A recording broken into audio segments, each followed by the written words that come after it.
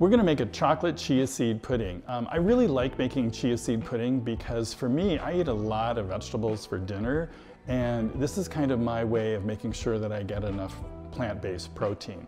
And chia seed puddings are pretty simple to make, and they're great to have in the fridge, so it's easy to have a great dessert on a weeknight. So what we're gonna do is we're gonna actually use a plant-based milk. I'm gonna use an oat milk. I'm gonna add a little sweetness with maple syrup. Then we're gonna have a dark chocolate. Dark chocolate is really high in antioxidants. And then we're gonna use the chia seeds, which will be the thickening agent, as well as our protein source. So let me show you how to do this. It's very, very simple. We're gonna take our plant-based milk. I'm using an oat milk. I like oat milk because it's a very mild flavor. I'm gonna add some maple syrup. So this will add the sweetness to it. And you wanna heat this up just till it's warm enough to melt the chocolate. So I'm gonna move this over to the stove. You could also microwave this if you have a microwave.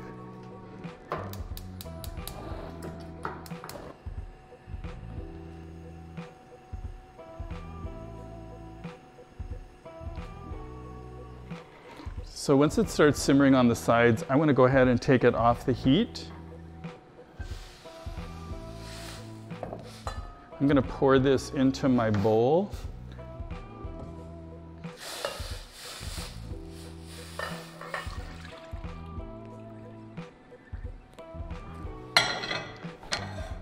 I'm going to add my dark chocolate.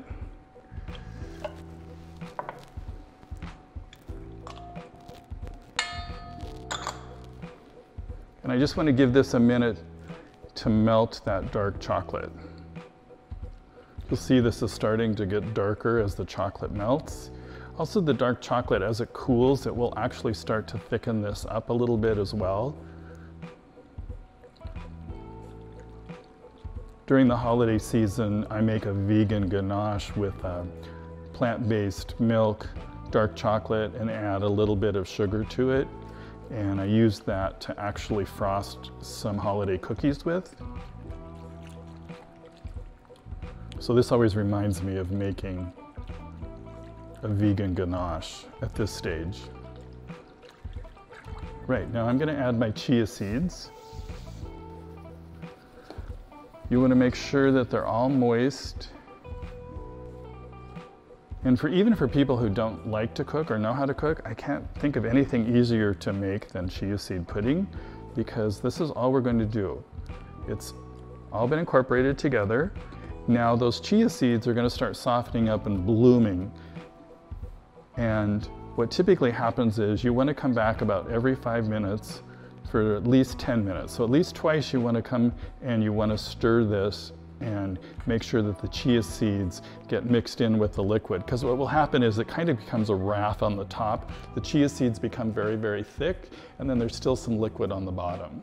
So what we're gonna do is I'm just gonna lay some saran wrap over this and leave it just like this and put it in the fridge for 5 minutes, and then we're gonna come back and stir this.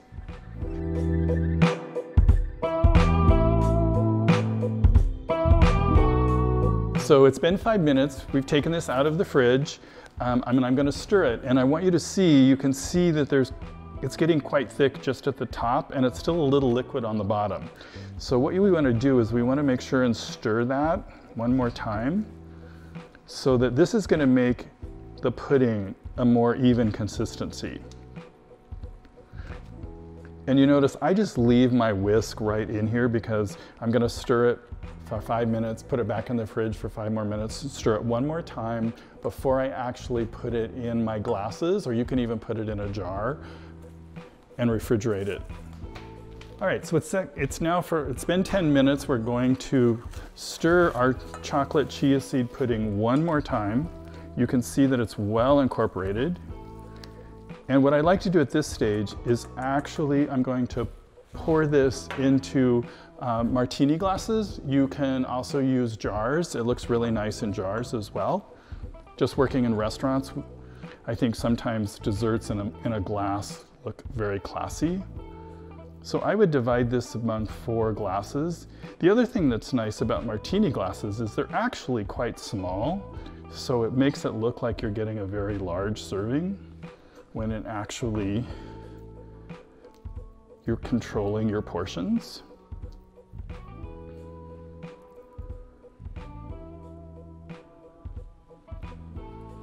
All right, so now what I'm going to do is put these back in their fridge till they're chilled completely through. You can see there's still just a little bit of steam coming on the sides of the glass there because it's still a little warm. So you want this completely chilled, and then right before you serve it, we're going to put fresh raspberries on top.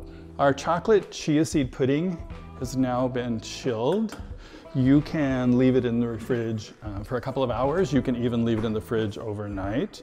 And then just before you serve it, what I like to do is take some fresh raspberries and put those on top.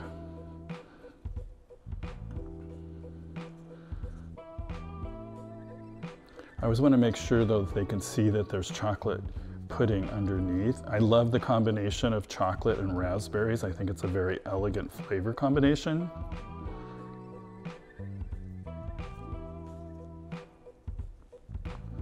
I love raspberries, so I'm always about getting as many raspberries into something as possible.